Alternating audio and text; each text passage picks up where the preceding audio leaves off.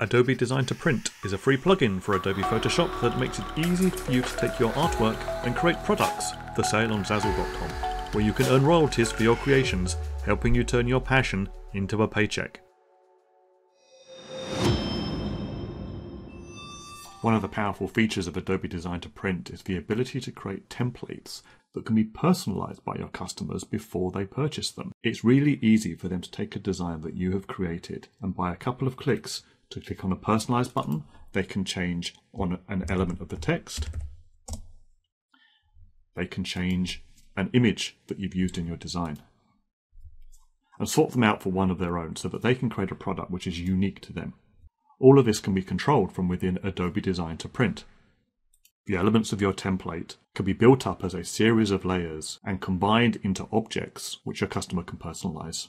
Creating new objects is really easy within Adobe Design to Print. You simply design a placeholder object which the customer can replace with their own when the time is ready. I hope you found this video useful. If you've not done it already, you can download Design to Print at this link. There are more helpful links in the episode description below, and be sure to check out the other videos in this series.